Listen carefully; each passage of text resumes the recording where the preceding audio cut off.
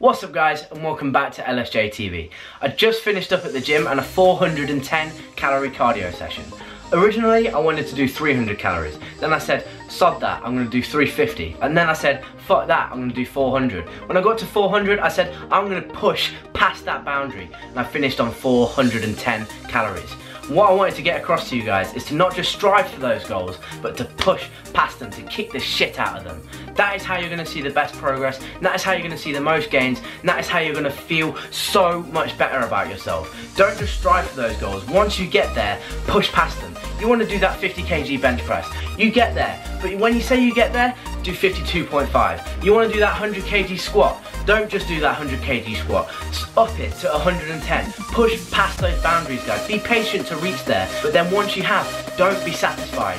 Be proud of yourself, but don't be satisfied. Keep pushing and pushing through until you get more. Together guys, we can do this. Let's go.